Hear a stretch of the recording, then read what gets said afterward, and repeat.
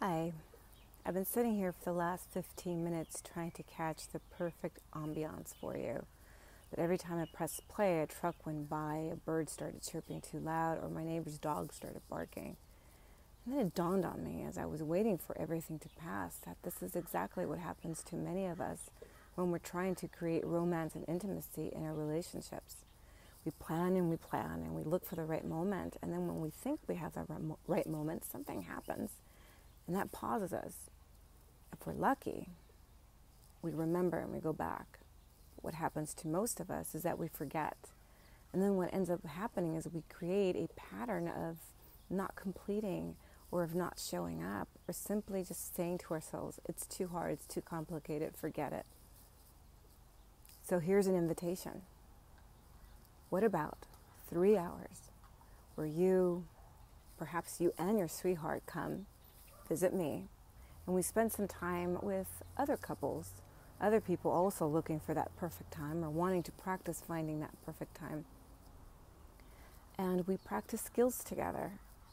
I've had a few of you reach out and ask me, what is the intimacy, love, and romance thing that you keep talking about for couples? It is a heart offering, and I do call it a heart offering because it's something that I've been putting together for a while. And it's created from a lot of experiences with different teachers in different realms of learning and healing and intimacy. It is going to be 3 hours where you get to practice specific heart-opening exercises, where you get to give each other feedback of what worked, what didn't work, what would you like more, in a safe place where, one, you know you won't get interrupted by the children, the dogs, the birds, or even a truck coming by. And two, it's done in a way where it's neutral.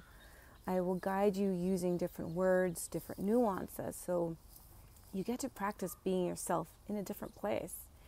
And thirdly, did I mention it's confidential? In other words, whatever you practice, you can go home and practice again. Or you can choose to leave it in the room and pick it up the next time. Either way, what do you have to lose other than learning new ways of communicating, of remaining in your heart, and being able to feel your partner and see what he or she wants from you? If you have any questions, please feel free to reach out. And if you're ready to register, well, register on the link below. Anyway, here's to heart openings of all kinds, and 2018 being filled with love, pleasure, and freedom. Bye.